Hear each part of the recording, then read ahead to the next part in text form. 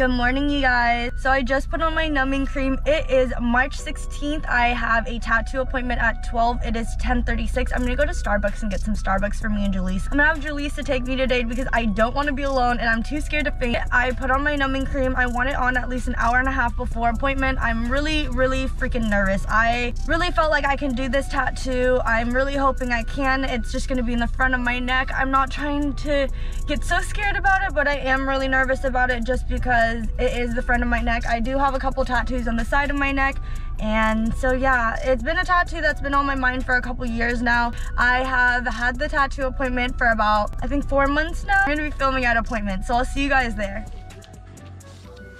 Yeah. Oh no, I'm like leaning towards more of like this one. Yeah, I think I'm leaning towards more of something like this, and maybe just a tiny bit like smaller just because of my neck size.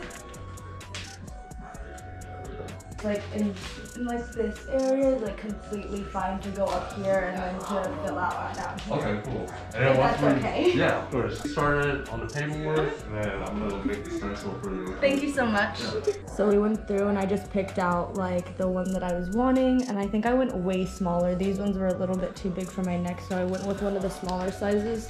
This one's still a little bit bigger than the one that I'm gonna get, but we're gonna go in right there. So like be looking up when you do the stencil, looking forward. Probably just looking forward naturally as possible. Did you get a good breakfast in today? Yeah, I tried my best to. Yeah. I was like so nervous. I've been up since like 7 in the morning.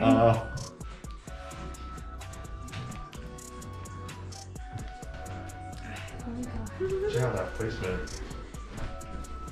Yeah, I really like that. Oh yeah, you're fine. Yeah. Yeah, it's badass. Yeah, it's symmetrical because from her ears to where the horns are ending.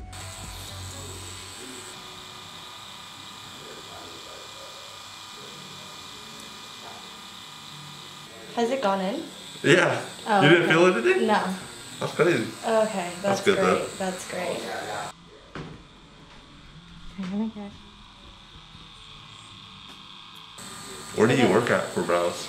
I'm not working yet, but I trained at Nye's. Okay, Yeah. I know Nye.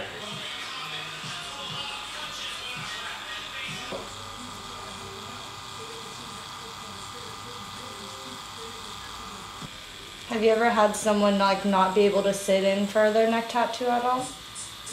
I had some people like break it up into like 2 sessions, which is like lining and then shading another session.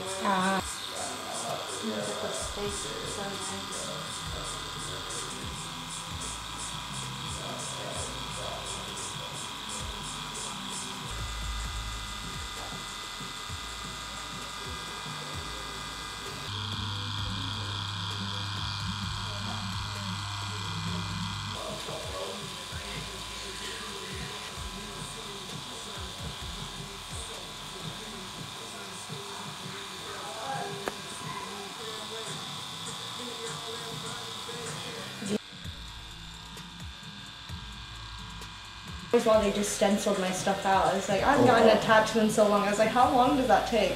She was like, he has like a machine, I swear to God. I was like, okay.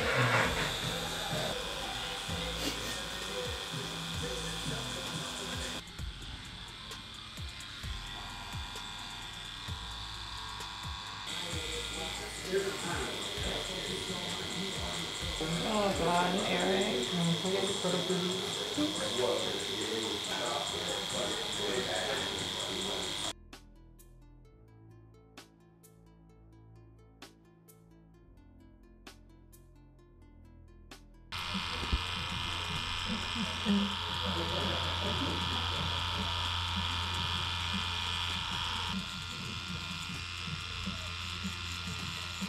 Which is like a concentrated like sting, I guess. Yeah, you know how you were talking about lip blush? Mm-hmm. We used, well, not that big, but we used 3 needles, so it fills out a lot quicker also.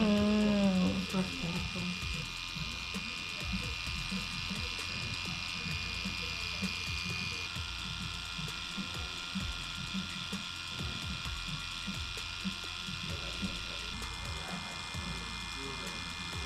Needed like that moral support. But it's finally done. I'm so happy. It looks so good. I'm not too sure if this area like shows it a little bit better. I paid about $300 for it, which wasn't bad at all, and I tipped him $100 just because I am so happy with it. Hey guys, so it's been a couple of days. It's been about 2 days so far.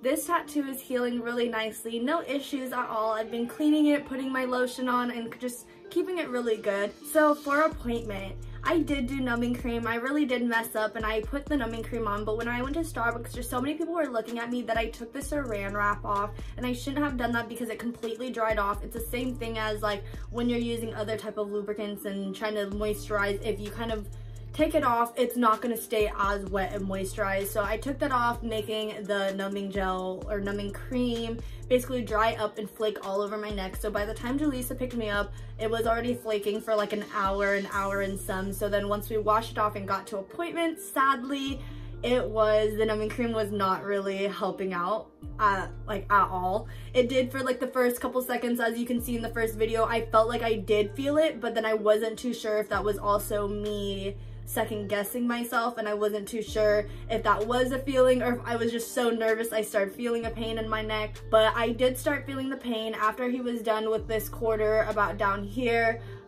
where he was just doing the outline. I slowly started feeling the whole thing. Definitely the one needle going through everywhere you can feel for the outline, and then afterwards he went in with the shading, and the shading definitely, that was pretty brutal. He was telling me some people like the shading, some people don't. For me, the shading wasn't too bad until about the last like 2 minutes of the shading, just because I think he's already gone over some of my skin, and my skin was already sore and it was hurting. It wasn't technically raw, but it felt raw to the touch, like every time he went back over with those needles. And so I just really couldn't stand it. But the great thing is I never once told him really that like I couldn't handle it. I sat there the whole time. I had a straight face. I smiled. I wasn't making any stank faces, like I wasn't like or anything like that. So I was so happy. I wanted it to just be a really good experience for both me and him, just in case if one day I do want to get tatted by him again, which that is who I will be going to from now on. Like, he is such a light hand. He is so great, better than any artist that I've ever gone to or even looked at. And so I really enjoyed his work. I really just wanted to make sure that when I was in his presence and in his space, that I wasn't going to be overly filled with anxiety or overly scared or anything. I wanted him to feel comfortable, so then I felt comfortable, so then we both felt comfortable for the whole experience. It was great. We had great conversation. Everything went smoothly. I tried my best not to talk when he did have the needle in my neck, just so it could help him out, because I know my pulse was very high when it was going. The tattoo did take about 3 hours, which I was so surprised I could hold on the whole time to, because I think my longest tattoo has maybe been like 20-30 minutes. It's never been this long. And so honestly, I was so happy I was able to sit through it and not have any issues at all. We did take about 2 breaks just because we needed to switch sides, and then also I think his back was hurting a little bit, which I felt super bad about, just because I know that he was hovering and stuff for my tattoo. But y'all don't understand, he did beautiful work to be able to hover. I was so scared that like there was gonna be like pressure on my body just for like the stillness of the needle, but it all turned out so great. This is my tattoo a little bit more close up for you guys to see. So this is a Hannya mask tattoo, and basically it is a Japanese female demon. The backstory of it is someone who was betrayed so much that she's basically come out and really shown her true self, and that's kind of how I've seen my life go in the past 6 years. And I've been really wanting this since I was about like 17 years old. I'm 22 now. And it's been a long experience, just because I know that putting something on my neck was something that a lot of my family members were going to be really upset about. But then I've also realized like a lot of my family members aren't there in my life enough to even judge me, to even tell me that I shouldn't get something, to tell me that something is ugly, that something is scary, anything. So you know what? I really told myself that this year I'm gonna do me. This tattoo just has so many different meanings to me, which is so hard to explain, especially after Jackson died, after my Benoy died, which means dad's mom in Vietnamese. After all those deaths, it's been very hard on me, and I think I've realized through all of that, it's also made me into a stronger person in certain ways. So getting this tattoo just had so much meaning, so much love, everything to me. So for Kevin to be able to complete this for me was one of the most amazing things that could have happened in 2020. So I'm so appreciative of that. So I hope you guys have liked it. I tried just doing a video to show you guys what a neck tattoo would look like. The pain for me wasn't too bad.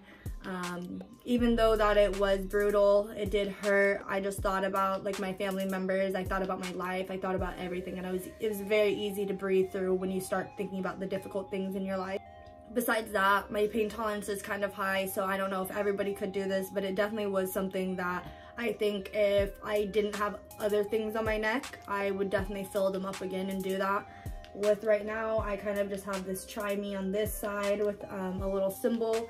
And then I had this right before a breakup. It basically just means like, love yourself first in Chinese. I haven't really thought about anything that I'm gonna put around the sides, but for now, this is kind of where I'm gonna stick with. I'm so pleased, so happy. I love the simplicity of it and everything. I love that it's not too dark at all. So I hope you guys liked this video and it was a little informative. If you guys have any questions or anything to say, leave them down in the comments. I don't know. Have a great day, you guys.